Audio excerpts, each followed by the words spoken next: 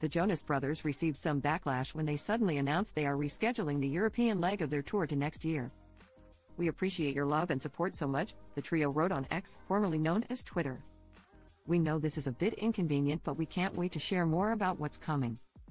The band members, which consists of Kevin Jonas, Nick Jonas and Joe Jonas, also took to social media, writing, "Europe. We're shifting our upcoming shows to later this year. We appreciate your love and support so much. We know this is a bit inconvenient, but we can't wait to share more about what's coming. All previously purchased tickets will be honored for the new date, and info is at http://jonasbrothers.com. More details will be sent out on email.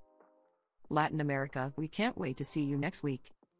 In another video, Nick, 31, added, "We have shifted the European dates to later this year, but that is only because we have some exciting projects that we're very excited to share with you at a later point. European fans, we love you, we can't wait to see you, it's been long overdue, and we're so excited to play these shows later this year in the fall." Of course, fans were angry to hear the news. One person wrote, "So plane tickets and hotels are free? I'm really pissed off," while another added, "Canceling due to sickness/illness or family commitments I would totally understand.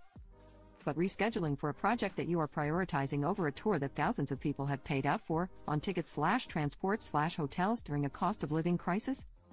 Read the room please. How can you all look so happy when rescheduling literally a month before the tour was meant to start?" Another person asked, "The short notice is gonna be hell for us to get refund for our flights and accommodations plus getting time off of work. This ain't nice." For now, the boys are still performing in Latin America, with upcoming shows in Chile, Peru, and Colombia. The pop stars have been performing since August 2023, where the tour has them performing their 5 albums throughout the night. Joe, 33, previously explained they are taking care of themselves while on the road. "We've been burnt out before and then you're like, I still got 20 more shows on this tour," he explained to the Associated Press.